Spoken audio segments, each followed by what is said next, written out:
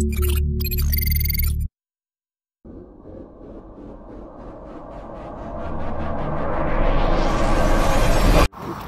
right, new pack on.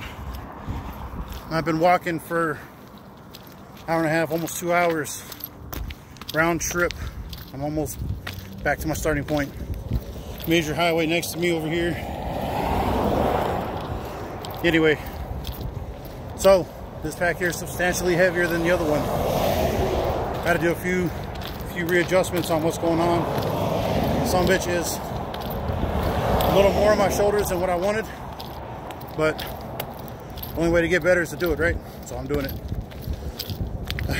I think I'm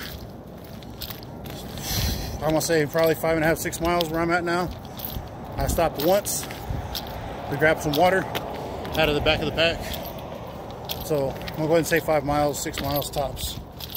I'll Google it here in a little bit, put the annotation on below how many miles it was exactly.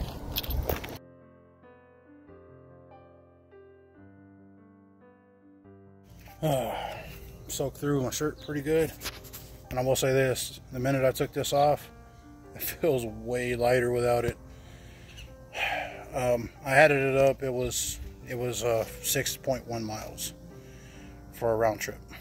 So yeah, it was pretty good. I feel like I've dropped probably about 4 pounds of water weight.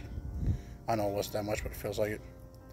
And the back of my pack is pretty wet, so I was definitely carrying a good amount of weight this time compared to my other pack.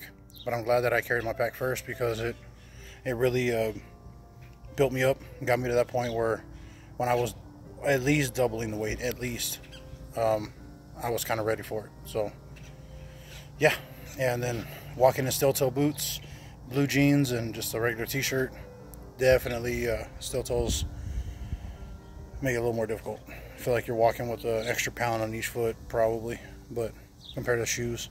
So this is gonna be the first week that I'm gonna do this pack only, and then I may take some stuff out and add more weight, but I don't want to go too heavy, because then I increase the risk of injury, both to my shoulders, my back, my knees, when I'm walking on uneven surfaces and stuff. So I'm trying to keep it heavy enough to be a challenge, but not so heavy that I run the risk of, you know, bad injury. So anyway, I'm gonna drink me some water.